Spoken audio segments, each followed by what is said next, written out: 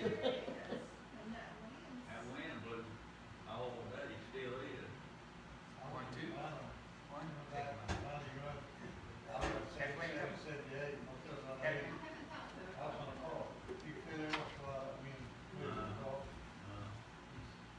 Yeah.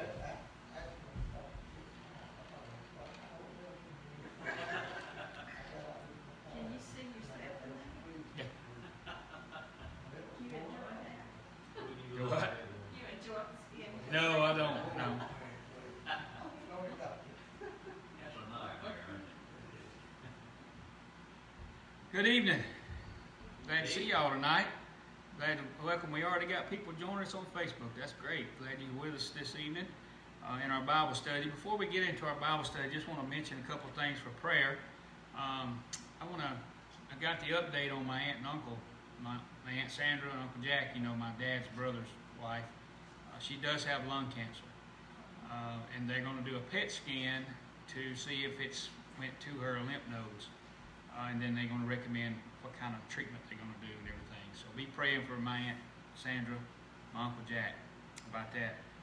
Jolie's procedures went well today, so continue praying for her. She's home. Miss Vicky's surgery went well. The doctor seems to think it's not cancer, but they're testing it. So be praying for her. She's still in the hospital. Miss Laverne's surgery is tomorrow, back surgery. So be praying for Sister Laverne tomorrow while she's having surgery. Okay. All those on the prayer list we want to pray for, and those who are sick, those who are grieving, and all the other requests on there. All right. Take your Bibles and open to the book of 1 Thessalonians, chapter number 3. 1 Thessalonians chapter 3. We're going to finish the section that I titled Paul's Concern for Their Faith. They're referring to the Christians in Thessalonica. And we begin looking at this in verse 1 of chapter 3, and it goes all the way to verse 10. And again, I'm going to read that text, verses 1 through 10 tonight, and we will look at verses 6 through 10 to close us out tonight on this section. 1 Thessalonians chapter number 3. Let us hear from the word of the Lord this evening. Therefore, when we could no longer endure it, we thought it good to be left in Athens alone, and sent Timothy, our brother and minister of God, and our fellow laborer in the gospel of Christ, to establish you and encourage you concerning your faith, that no one should be shaken by these afflictions, for you yourself know that we are appointed to this. For in fact, we told you before when we were with you that we would suffer tribulation just as it happened, and you know. For this reason, when I could no longer endure it, I sent to know your faith, lest by some means the tempter had tempted you, and our labor might be in vain. But now that Timothy has come to us from you, and brought us good news of your faith and love, and that you always have good remembrance of us, greatly desiring to see us as we also to see you. Therefore, brethren, in all our affliction and distress, we were comforted concerning you by your faith. But now we live, if you stand fast in the Lord. For what thanks can we render to God for you, for all the joy with which we rejoice for your sake before our God, night and day praying exceedingly that we may see your face and perfect what is lacking in your faith. Let's pray together. Father, thank you tonight for the public reading of the Holy Scriptures, and I thank you for this time of assembly. As we come and assemble together, we come in your name, Jesus. We come to bow before your presence, recognizing and acknowledging you are the one true and living God. You are our God and our Creator and our Maker, and we want to praise you tonight. Submit ourselves unto you, Lord, and seek you, Lord, tonight in the study of the Scriptures. I thank you for everyone who's here, those who are watching. Pray, Father, that you would give us understanding in the Word of God, and you would teach us your Word and help us to grow in the grace and knowledge of our Lord and Savior, Jesus Christ. I pray that you would help me tonight. God, I ask that you empty me of myself, fill me with the Holy Spirit, and God, speak through me into every heart and every life. God, use me to be able to expound upon your Word accurately and rightly, Father, that you may be glorified and magnified in the teaching of your Word. I pray, God, that you would draw hearts to you tonight. Help people to look to you, Lord. Strengthen those on our prayer list. We lift those to you who are sick, asking for healing and strength. we want to especially pray for Miss Vicki as she's recovering. May you just continue to bless her health, and healing, and recovery. I pray, Father, that you would just help her to be able to go home soon. Pray, God, for Jolie tonight. You help her to rest and sleep well. Touch her, strengthen her body. We pray, God, for Miss Laverne as she goes to have surgery in the morning, that you'll be with her. Give her peace of mind, her and Brother Jim both. Give them peace of mind, Lord, and be with her doctors as they perform this procedure. Lord, guide them and give them clarity of mind they need to do what they need to do. Help her, Lord, to come out of it well and recovery well, as Father, we pray. And Lord, we ask that you be with them and bless them. Be with my Aunt Sandra and Uncle Jack. I pray, God, for your touch upon them and your grace to be upon them, Lord. You strengthen them tonight. God, let them feel your presence, I pray.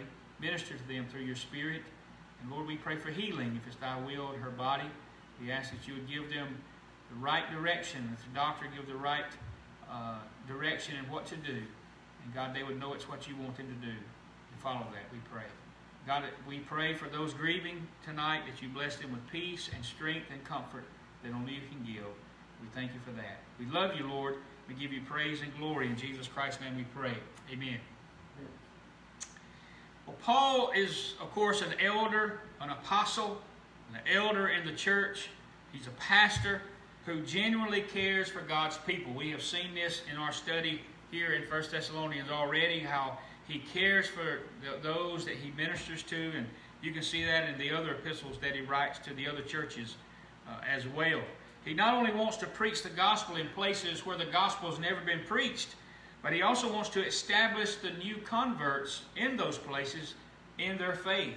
He wants to make sure they're strengthened and they're rooted and grounded in the doctrine so that they won't be easily swayed or turned away from the truth. And he didn't get to do that in Thessalonica because he was run out of town before he was able to do that. Timothy, he sent Timothy back to Thessalonica to be able to establish them and encourage them in the faith while he stayed in the city of Athens, Greece. He longed to know if their faith was genuine, and if they were steadfast in their new faith even while being rejected and persecuted by their own neighbors there in the city of Thessalonica. Timothy went there to encourage, to establish them in the faith, and Paul would not be at peace until he heard the report from Timothy. So that's where we are tonight. He gets the report, and this is what he's talking about, verses 6 through 10, the report that Timothy brings back to him. And so we start out tonight with, actually it's the fifth point of this section that we've been looking at about Paul's concern for their faith. And number 5 is how he delights in them now that he hears the word from Timothy. He is delighted to hear that they are steadfast in their faith, they are still following Christ, and they do long to see him as like he longs to see them. But by the time Timothy gets back to Paul, Paul's not in Athens anymore. He's most likely in the city of Corinth now. This is where he writes this letter from. He writes the letter to the church of Thessalonica from the city of Corinth. He's in the city of Corinth for many years. Matter of fact, he stays there, I believe, longer than he does anywhere else in his earthly ministry, where God has placed him. Timothy's report was good news. Verse 6 says, but now that Timothy has come to us from you and brought us good news of your faith and love. As a matter of fact, this was so encouraging to Paul, what Timothy told him, that he uses the same Greek word that is used to describe preaching the gospel, the good news. That's how encouraged he is by the report. The word good news in the Greek means to announce good news, to evangelize, especially the gospel, to declare good tidings. And so this was good news to Paul's ears, that these believers were steadfast in their faith and they loved Jesus and they loved him. It's always good news when we hear a fellow Christian that's growing in their faith with Christ and they're persevering. If they're in the face of tribulation or persecution and they're persevering in the faith. Timothy gives in this verse a 4-part report on the Thessalonian spiritual condition to Paul. The first part of this report on their spiritual condition is their faith was genuine. Their faith was genuine. Verse 6a again says, but now that Timothy has come to us from you and brought us good news of your faith. So their faith was genuine. Their hearts were the good soil. Jesus told a parable about the seed and the sower, the seed and the soil, the 4 different kinds of soil. Remember that? And these hearts of these Christians were good soil, because when the seed was planted in their hearts, as Paul preached to them and taught them the gospel, the seed got into their hearts and it germinated and grew into a fruitful plant in their lives. And they are still bearing that fruit as Paul writes this letter to them. I want to read that parable tonight because I think we need to hear it to understand what he's talking about when he says this is good news of your faith, that their faith is genuine because their hearts were ready to receive the Word of God. Matthew 13, I want to read Matthew's account of it. You can find it also in the Gospel of Mark. I want to read Matthew's account, Matthew 13, verses 1 through 9, as Jesus gives the parable, and then the explanation of the parable in verses 18 through 23. On the same day, Jesus went out of the house and sat by the sea, and great multitudes were gathered together to him, so that he got into a boat and sat, and the whole multitude stood on the shore. Then he spoke many things to them in parables, saying, Behold, a sower went out to sow. And as he sowed, some seed fell by the wayside, and the birds came and devoured them. Some fell on stony places, where they did not have much earth, and they immediately sprang up because they had no depth of earth. But when the sun was up, they were scorched. Because they had no root, they withered away. And some fell among thorns, and the thorns sprang up and choked them out. But others fell on good ground, and yielded a crop, some 100-fold, some 60, and some 30. He who has an ear to hear, let him hear. Now down in verse 18 of that chapter, he gives the explanation of this parable. When anyone hears the word of the kingdom and does not understand it, then the wicked one comes and snatches away what was sown in his heart. So this is the seed that was sown that fell on the wayside. The wayside is the outer edges of the field. That's hard, packed ground where the farmers are walking on. They don't plow that up. And so as the sower's scattering this, broadcasting his seed, sowing his seed out, some of that seed's going to fall out there on that ground. It's not going to get in the ground. It's going to be laying on top of the ground. So what does birds do when they see seed lay on top of the ground? They come down and eat it, right? And so Jesus says that seed falls on the hard heart. The soil is the 4 kinds of soils, or 4 kinds of hearts that the Word of God comes to. And he said, immediately the wicked one, Satan, he snatches away that seed. This is he who received seed by the wayside. But he who received the seed on the stony places, this is the ground that hadn't been plowed that good, and rock is still underneath the soil. Okay? So you can see the dirt, but there's still rocks underneath that. These are stony places. This is he who hears the word and immediately receives it with joy.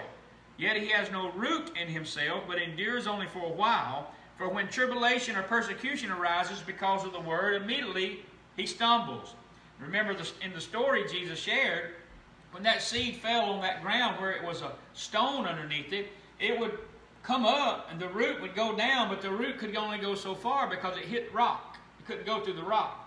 And so as the plant comes up, it's not strong enough, the roots aren't strong enough to hold it and to nourish it like it needs to. And when the sun came out, it withered away.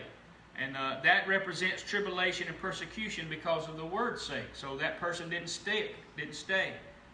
Then the next one, the next soil, says, now he receives seed among the thorns. These are weeds. He is he who hears the word, and the cares of this world, that's the thorns, that's the weeds, yeah, and the deceitfulness of riches choke the word, and he becomes unfruitful. What does weeds do to plants? They take away the nourishment from the plant. Right? That's what weeds do. They take away the nourishment from the plant so the plant can't prosper. That's why my daddy would always have us hoeing the garden in the summertime with that hoe, right? Getting those weeds out from around it, you know. So that kind of soil, the weeds are the cares of this life and the deceitfulness of riches. People caring more about this life than caring things about God. They hear the Word of God, they receive the seed of the Word of God, but their love is in the world. Their love is in this life, and so they don't last, they don't stay, they don't stick around either. And then finally, the last soil, Jesus calls it good ground. He received the seed on good ground is he who hears the word, understands it, and indeed bears fruit and produces some 100-fold, some 60, some 30. You notice out of those 4 soils, those 4 hearts, 4 kinds of people, only 1 produced fruit. Only one. And they produce different amounts of fruit. Right? Some produce a lot of fruit. Some produce a little bit of fruit. Some produce very little fruit, but they're producing fruit in their life. What is that fruit bearing? Evidence that they are really genuinely born again. They're saved. They're Christians, right? So out of those 4 soils, there's only one that's a genuine Christian. The other 3 aren't. Okay, they've never been saved, never been born again. And so Paul, in writing this, he is so excited. He said, this is good news that I've heard from Timothy. He says, let me get to my verse. Good news of your faith. He's knowing that these had the heart of good ground. That the seed of the Word of God got in that ground and it was able to germinate and produce life in them. Amen? And now they're bearing fruit for the glory of God. You know, I personally pray often when I'm in my prayer time, in my praying. I pray for God to give us people whose hearts are good ground. So when I'm preaching and I'm broadcasting the seed, that's what I'm doing right now. I'm broadcasting the seed of the Word of God. I want it to fall on good ground. Amen? I want it to fall on good ground. I long to see each and every one of you in our church bearing fruit for the glory of God. Some 100-fold, some 60, some 30. I am concerned, as Paul was, about the genuineness of your faith in Jesus Christ. You know, it can be so discouraging to see people not living for Jesus Christ and not bearing fruit. It's discouraging when you try to minister to people and you preach and you teach to them and you witness to them and you counsel with them and they're just not getting it. That can be discouraging. 2 Corinthians 13:5, at the end of that book, Paul writes this to that church. Examine yourselves as to whether you are in the faith. Test yourselves. Do you not know yourselves that Jesus Christ is in you, unless indeed you are disqualified? So he tells the church, you examine your heart to see if you really are truly saved. If Jesus Christ is your Lord and Savior, if you have been born again, there should be some evidence in the fact that you are born again. You should be bearing some fruit for the glory of God. One of the evidences of being a genuine Christian is bearing the fruit of a Christian, fruit of the Spirit. Galatians chapter 5, verse 22 and 23, right? Love, joy, peace, gentleness, goodness, faith, temperance, meekness. We should be bearing that fruit in our lives for the glory of God. So, Timothy gives this report of these Christians in Thessalonica, of their genuine faith. The next thing he tells Paul is of their authentic love for Jesus Christ. Look at verse 6b. Not only was it good news about their faith, but also it was good news about their love. Now he's talking about their love for Jesus, their love for Christ. You cannot be a Christian if you don't love Jesus Christ. Amen. It was good news to Paul to hear that they authentically, genuinely love Jesus Christ. He is their Lord and Savior and Master. It's also a clear evidence of genuine Christianity. Love for Christ is the motivator for us to be obedient to Jesus Christ. That's the motivator for our obedience, is our love for Jesus Christ. Listen how Jesus explains that to us in the Gospel according to John, chapter 14. First, verse 15 in chapter 14. Jesus says, if you love me, keep my commandments. Obey me. If you love me, obey me, right? And then verse 21, he says, he who has my commandments and keeps them, it is he who loves me, and he who loves me will be loved by my Father, and I will love him and manifest myself to him. And in verse 23, Jesus answered and said to him, if anyone loves me, he will keep my word. And my Father will love him, and we will come to him and make our home with him. Verse 24, he who does not love me does not keep my words. And the word which you hear is not mine, but the Father's who sent me. So over and over again, just in those short 4 verses, we can see a repetitive thing that Jesus is saying is, if you love me, you will obey me. If you don't love me, you won't obey me. Right? So the evidence of a genuine Christian is obedience to the Word of God. Those who are born again love Jesus and they want to follow him. Paul is excited. This is good news to him that these Christians in Thessalonica want to follow Jesus because of their genuine love for him, for Christ. The third thing that Timothy reports about their spiritual condition is their continuous remembrance of Paul. Look at verse 6c.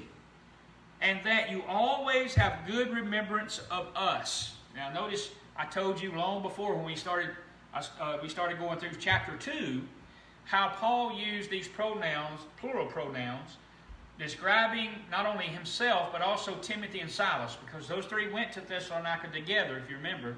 And so he's including those two with him in this passage as well.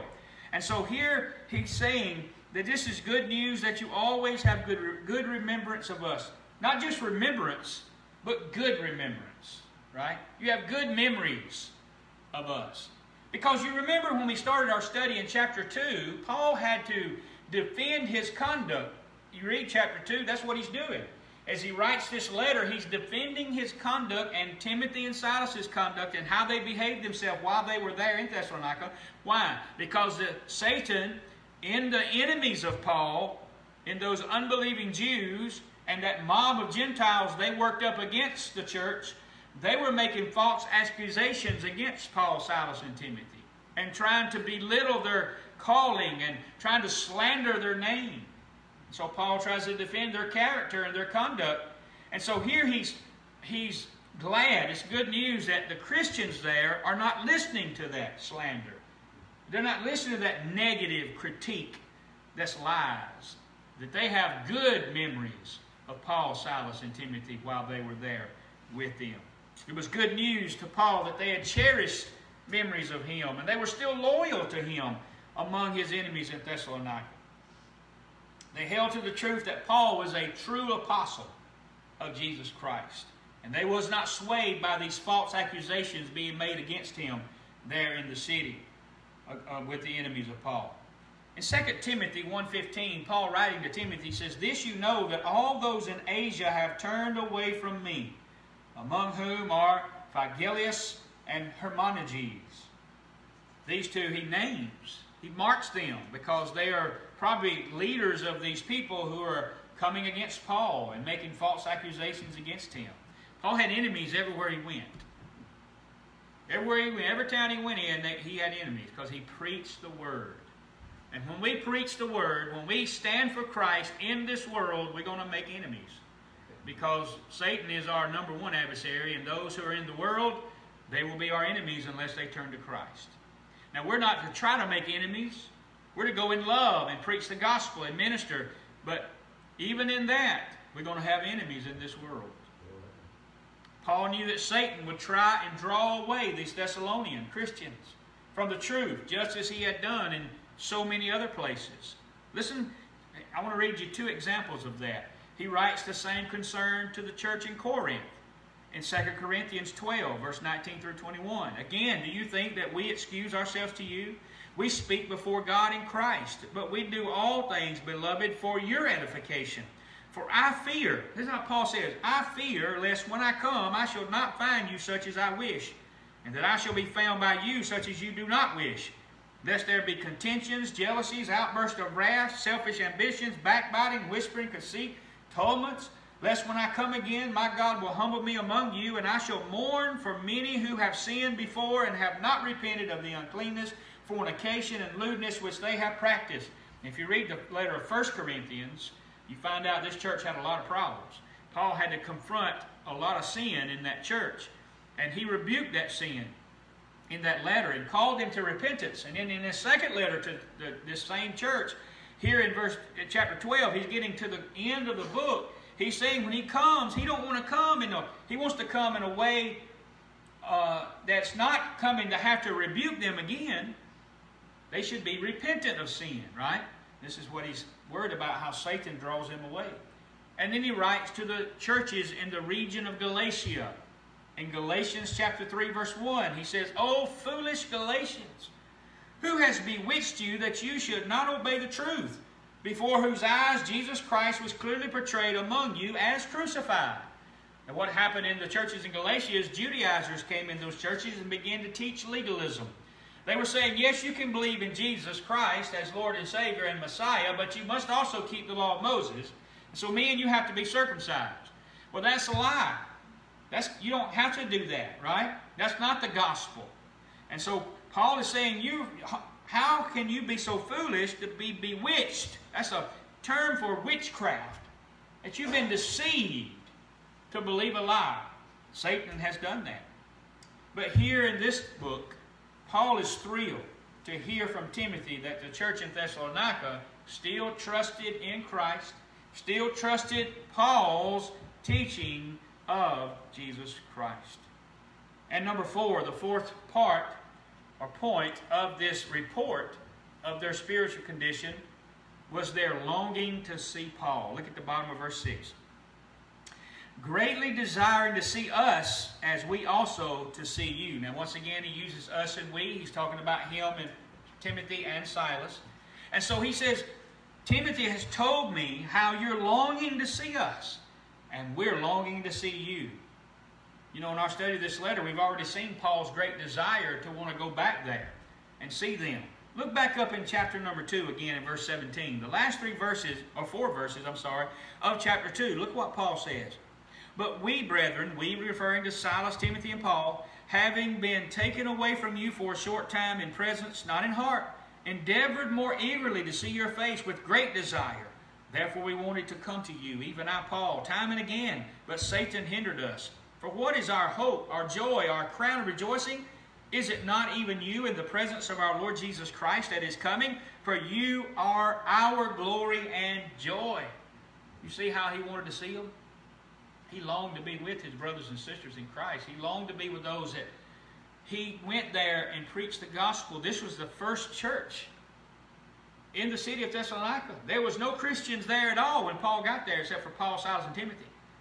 And they went into the synagogue for 3 weeks in a row, 3 Sabbaths in a row, and preached the gospel of Jesus, and then went out into the cities and preached the gospel. People began to get saved. The church was born. So he longed to go back and be with his brothers and sisters and to grow them in Christ Jesus, our Lord. Now Paul's encouraged with the good news that they have the same desire he got. They want to see him too. Amen? You know, that's good, isn't it, that you know that your brothers and sisters want to see you. Right? Yes. It'd be bad if you come to church and nobody wanted to see you. It's good that we want to see each other. We want to be together. We want to assemble together. We want to see each other. And that's the way it should be. Because we have to live in this God-awful world. This world that hates Christ. That is getting worse and worse and worse every day. Getting darker and darker and darker every day. And as we stand for the light of Christ, and we are light of Christ in this world, it's good when you get around other people that's got the light of Christ too, after being in that darkness. Now he says in verse 6, greatly desiring. They just were not desiring to see Paul, Silas, and Timothy. They were greatly desiring. That's translated from the Greek word epipatheo.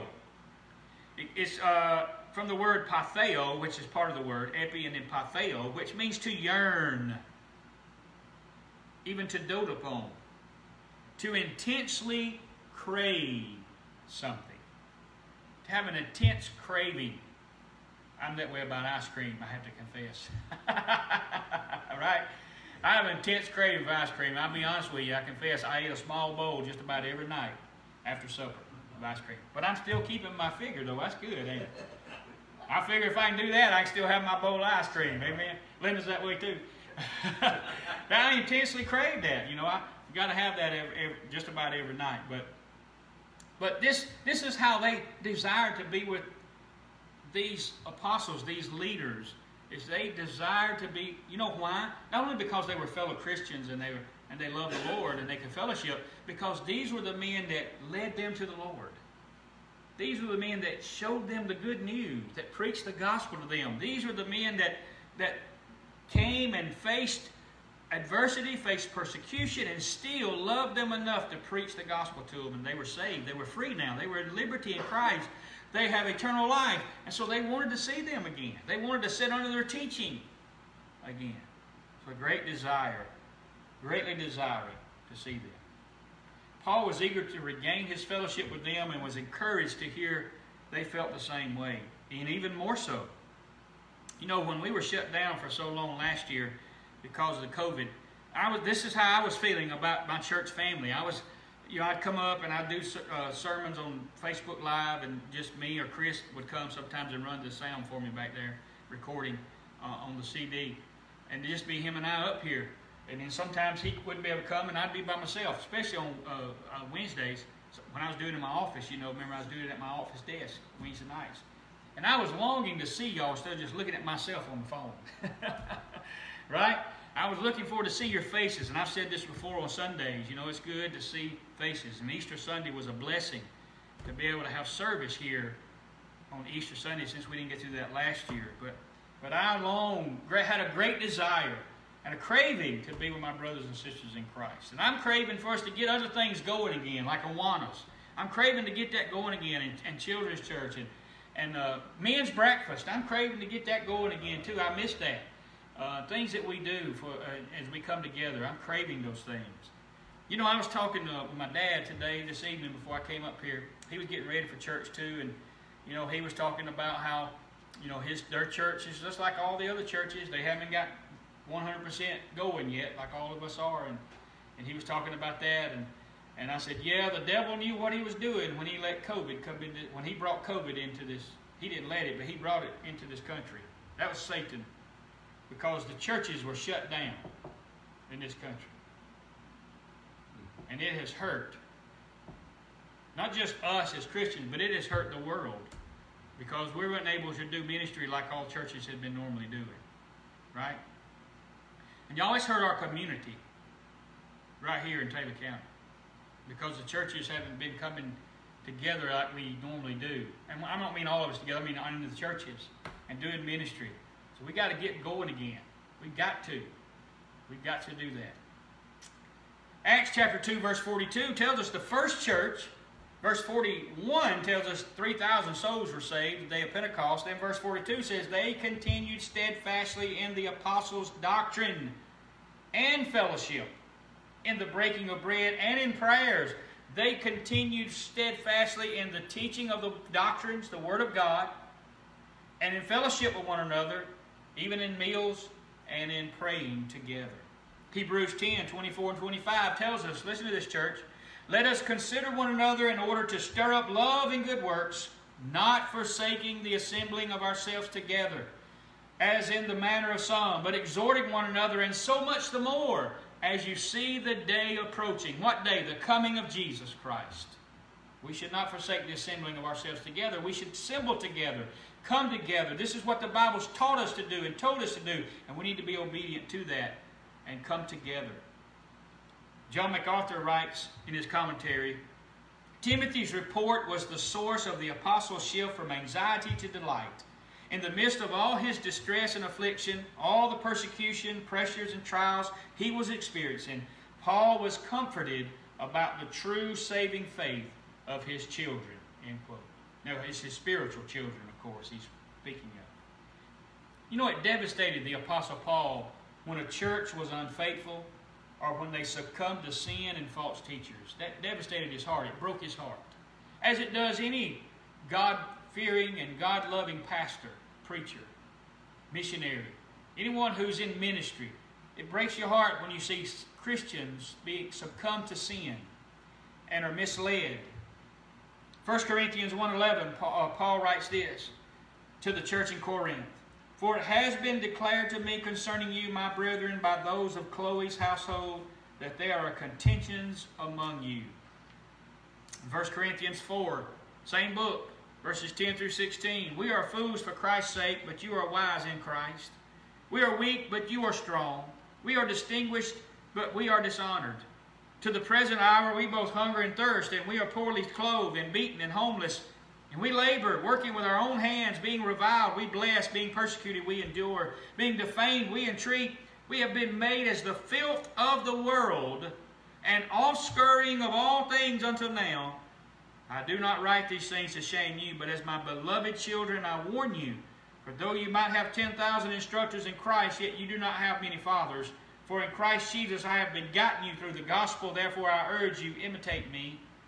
He's telling them how he suffered just to get them the gospel, and how he was mistreated and defamed in this world.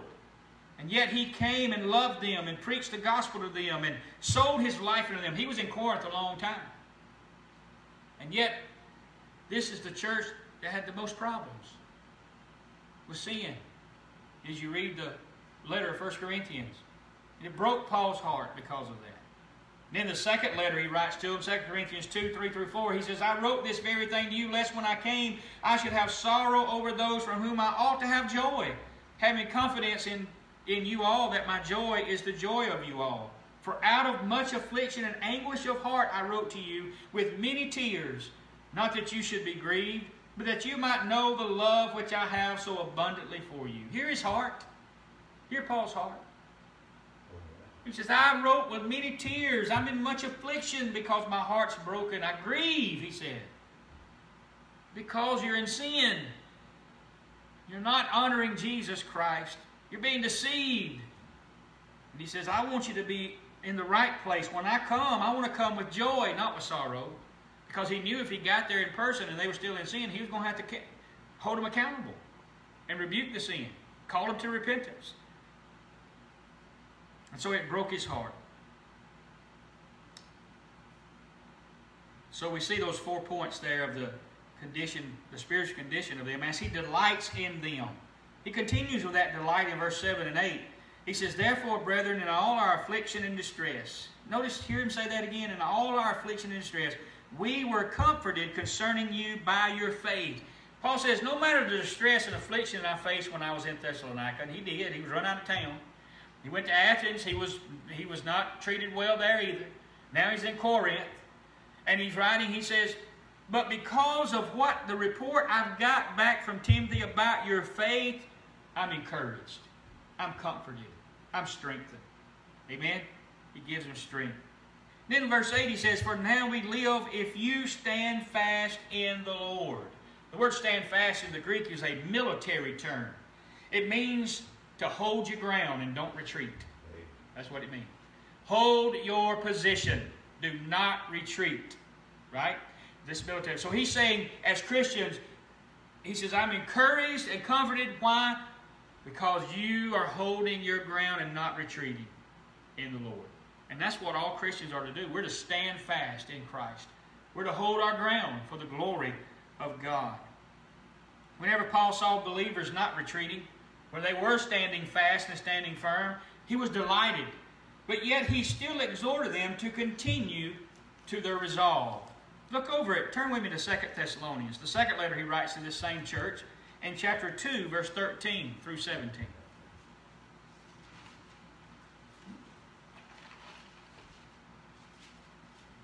Remember, he's writing this to the same church, the second letter. But we are bound to give thanks to God always for you, brethren, beloved by the Lord, because God from the beginning chose you for salvation through sanctification by the Spirit and belief in the truth, to which he called you by our gospel, for the obtaining of the glory of our Lord Jesus Christ. Therefore, brethren, stand fast. See that? He's told them, God has chosen you, and it's obvious God chose you because when I came and preached, he called you and you were saved. But I want you to stand fast and hold the traditions which you were taught, whether by word or our epistle. So he's telling them, you hold fast to the traditions you were taught by us, whether it was by us telling you by mouth or the letter that I sent you. He's referring to the first letter that we're studying here on Wednesday nights, 1 Thessalonians. Now may our Lord Jesus Christ himself and our God and Father, who has loved us and given us everlasting consolation and good hope by grace, comfort your hearts and establish you in every good word and work. Boy, he was encouraged by this church, wasn't he? Amen. All right, let's go back to chapter 3 of 1 Thessalonians. Let's see our sixth point of Paul's concern for their faith. In verse number 9 is his gratitude for them. That's our sixth point. His gratitude for them. Verse 9 says, for what thanks can we render to God for you, for all the joy which we rejoice for your sake before our God? Paul recognizes that all thanks for their spiritual progress belongs to God. All glory goes to God. All honor goes to God. All praise goes to God, right? If not for God's saving grace, if not for the sealing of the Holy Spirit, if not for the sustaining power of God, they would not be able to endure these afflictions. No one would. But it's because of God that we endure and persevere. So Paul rejoiced in God. He rejoiced in the God of their salvation. And he rejoiced in God, in how they served the Lord because of God's power working in them and through them. And so his gratitude is to the Lord. And finally, number 7, the 7th point of this section on Paul's concern for their faith is his intercession for them. Intercession, of course, means to intercede or to stand on someone's behalf, to stand by someone, to pray for someone. Verse 10. Now, this is a continuation of verse 9, of course, so it's part of the question that he starts there in verse 9. Night and day, praying exceedingly that we may see your face and perfect what is lacking in your faith. Even though Paul was rejoicing in this report of their steadfast faith and longing to see him, he still realizes the need for prayerful intercession on their behalf. He knows their lives are not yet perfect, and his ministry among them is not yet complete. We never reach perfection here in this world. We reach perfection when we are in heaven. Amen? Now, positionally, we are in Christ when we're saved. We are justified by faith in Jesus Christ. Christ's righteousness is imputed to our account. Our sins have been imputed to Christ, laid upon Christ. And so we're clothed in the robe of righteousness of Jesus Christ. And so we're seen positionally as righteous in Christ Jesus our Lord.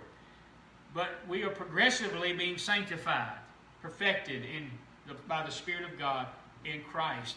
And then one day we will be removed from the presence of sin when we are glorified, the last step of our salvation.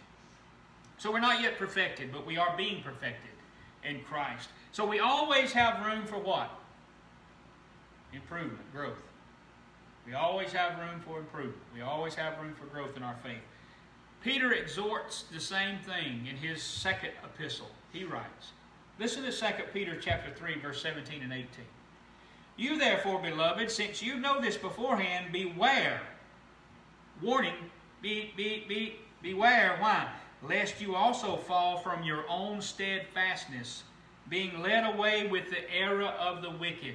He's saying, there's a danger out there, Christian. You could be led away from your steadfastness. Not you can lose your salvation, because you can't do that.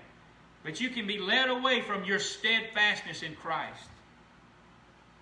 And he says in verse 18, but grow in the grace and knowledge of our Lord and Savior, Jesus Christ. Grow in the grace and knowledge of our Lord and Savior, Jesus Christ. To him be the glory both now and forever.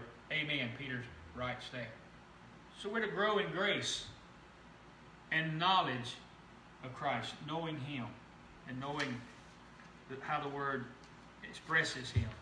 Each and every Christian needs prayer. This is what he's doing. He's interceding. We need prayer. We need to be prayed for. As long as we live in this fallen world and in this fallen flesh, we need prayer. Amen? We need to be perfected in what is lacking in our faith. We must be growing. So I want to close with these questions. Are you growing in your faith? Can you look at your life and see your life over the past to now and see where you've grown in your faith? Are you being challenged by the Word of God? And listen, if you're in the Word, you're being challenged. If you're in the Word, you're going to be challenged. You're going to be stretched. Right? You're going to be stretched. Do you have a desire to grow in Christ, grow in your faith? Do you have a desire to do that? This is as your pastor, this is my desire for you, that you are growing in your faith. Amen? Because I want you to be steadfast, immovable, always abounding in the work of the Lord, knowing that our labor in the Lord is not in vain. 1 Corinthians 15:58. Amen? Praise the Lord. Let's pray. Father, thank you tonight for this opportunity we had to be together again in this place. We thank you for the Holy Scriptures and the Word we've heard tonight. Help us, Lord, that we would have this same heart, the same devotion as these brothers and sisters did have in Thessalonica. This longing, this desire to want to grow and want to learn more about you and want to be found faithful. And help us have the heart of the Apostle Paul, who loved you with all of his heart, and all of his life. Help us to do that, Lord. God, search us tonight. See if there be any wickedness in us, O God. Purge our hearts and help us, O God, that we confess our sins and repent, that we might be able, Lord, to grow in your grace and knowledge, that we might be able, Lord, to serve you in this world in power of the Holy Spirit for your glory. Increase our faith in you, I pray, and increase our fear of you, Lord. God, help us at Mount Pisgah Baptist Church. I pray you'd use us in this community. Get us going again, Lord. God, give us people who have the soil of the good heart, the good soil, that would be broken and plowed up and ready for the seed of the Word of God, that it might germinate in their lives and bear much fruit for your glory and for your honor.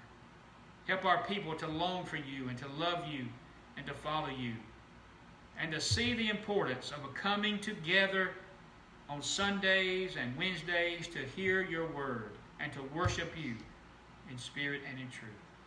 We love you and praise you. In Jesus Christ's name we pray. Amen. Thank y'all for coming tonight.